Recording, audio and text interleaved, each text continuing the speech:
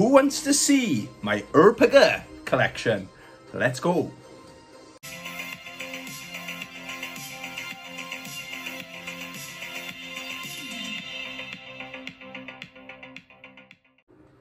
What's going on, YouTube? Welcome to the channel, or welcome back to the channel. I hope you're all doing well.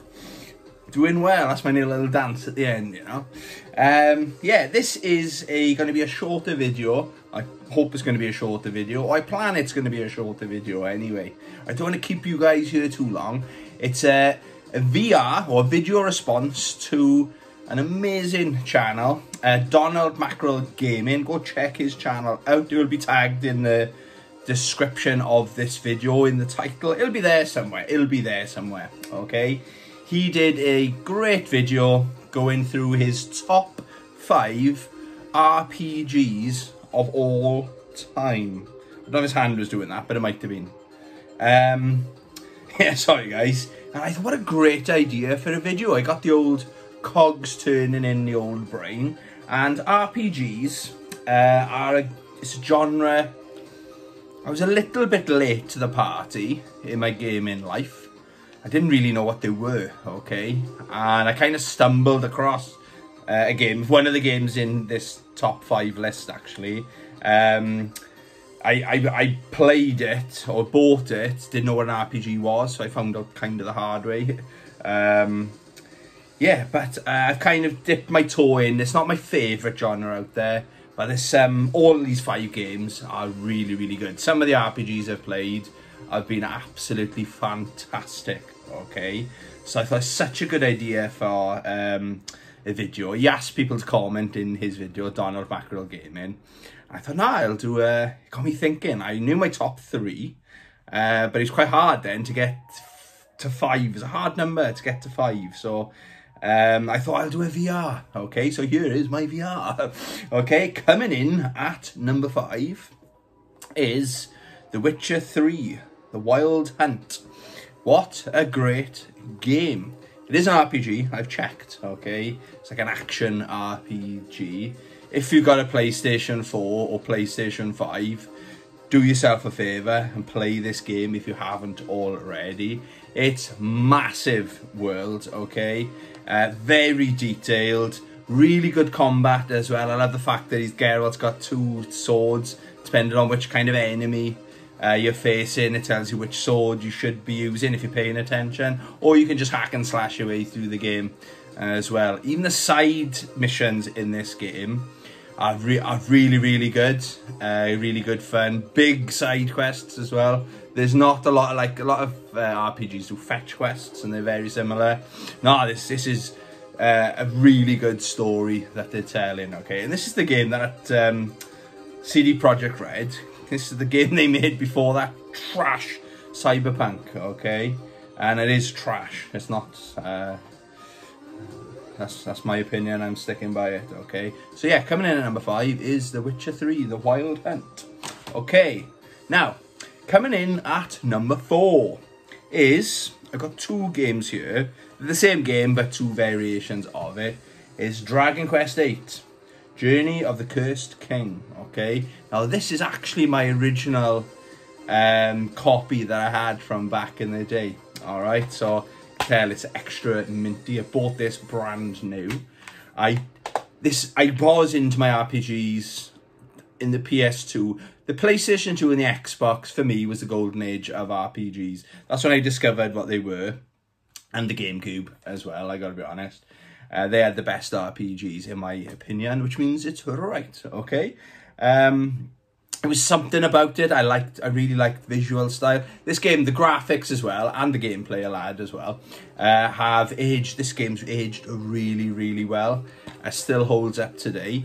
I would recommend, though, if you haven't played it and you're going to get into it, I would recommend the Nintendo 3DS version, okay? Only because you can save it wherever you want, because on this version, God, it's been years since I played this, mind. I'm pretty sure on this version, the original version, you've got to go to like a save place, like in the village, in a church, if I remember right. So that's where you save your progress, okay? I can still remember that music when you go in the church. You know that little chime it makes when you save the game. That's going in my head right now. Okay. So yeah, gotta go to churches on that. But on this, there is a feature that you can just, not mid-battle, but say you finish your battle, then you can just save anywhere in the game you want, okay? So yeah, that's my recommendation. That's the best, the definitive version of that game right there, okay? Okay, coming in at number 3 is Ni no Kuni 2. Oh my actual god, I was addicted to this game. I tried playing it, I think I finished it twice. I tried playing it a third time, and I'll never experience, I wish I could experience playing this game for the first time again, okay? This has got so many, it does everything right. It's not just an RPG, or technically it's a JRPG, okay? It's like base building. It's one of the best RPGs I've ever seen. It's like playing in an anime. It's so visually good. The story, all RPGs live and die by their story, don't they? So the story is fantastic as well. Like halfway through, maybe this is a bit, no, I'll do a light version there. Halfway through, the story takes a complete U-turn. So, oh, I didn't expect that to happen. Yeah, outstanding fun. Ni no Kuni 2 is coming in at number 3. Now then, big hitters coming up, okay? Number 2, my favourite RPG of all time, number 2, is Skies of Arcadia Legends on the Nintendo GameCube. It originally came out on the Dreamcast. This is a slightly improved, they've tweaked it. I think because it's got random battles, because it's an old RPG, it had those random battles, and I think they scaled them down on this version compared to the Dreamcast version.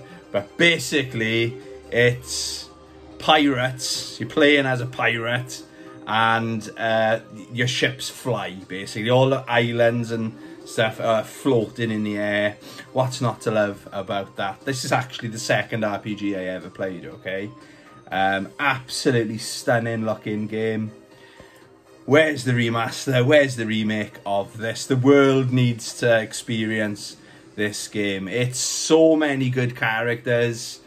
Yeah, this story stayed with me, okay? So basically, you leave your little island and for a little mission or something, and then you come back and everything's gone, or everyone's been wiped out, kind of thing. So it's kind of, you got to get revenge, or you're trying to save people. It's literally straight into the adventure. Then you meet other people along the way.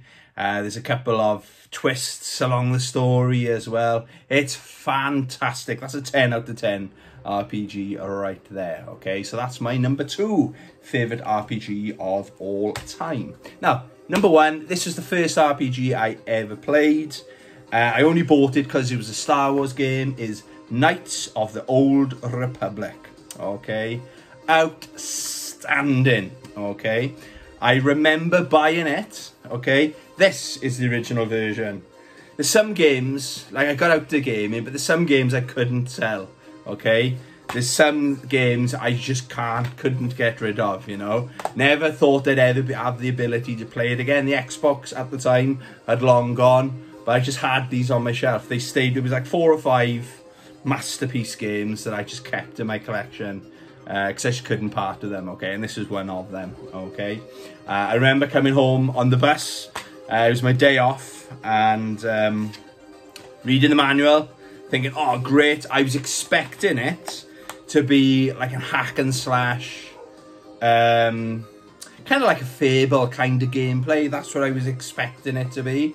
But then very quickly, I was very confused early on the first spaceship that you're on when the game starts.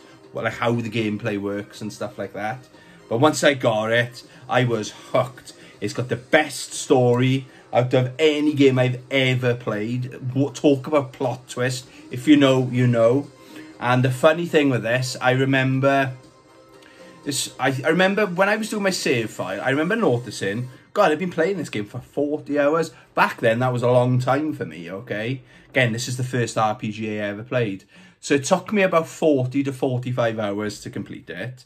And the first thing I did when I'd done the story was replay it again for another 40 plus hours. So the first playthrough, it's kind of, you can be like Jedi or Sith based on the choices that you make, the people you help, or you can just be a bit of a dick kind of thing. So the first playthrough, I was doing everything nice. I was speaking to everyone nice, helping everyone out, doing the right thing. And it was so fun being a Sith, I tell you what. So there's at least 80 hours. If you've never played that game, there's at least 80 hours gameplay right there. If you've got the ability to play this game, I got Xbox and Xbox 360. I played on my Xbox 360. I was playing this just before Christmas. I'm going to get back into this game, guys. Yeah, that is the best RPG of all time. Okay, there we go. That is my top 5 RPGs of all time. Please remember to check out sorry, I was going on, I did a massive burp. I didn't want to record that. Please remember to go check out Donald Mackerel Gaming, okay? And any other YouTubers out there, tag him in the channel, do a VR response to that. And if you haven't got a channel, just comment below. What's your top 5 RPGs of all time? Because it's a genre I think I want to get back into, you know. Kind of slipping away from it more and more. But yeah, I do it after going through my list, okay? There's so many happy memories I've got right there in my hands, okay? There we go, guys. Thank you very much for watching. Have a great day. Love every single one of you. Love you. Bye.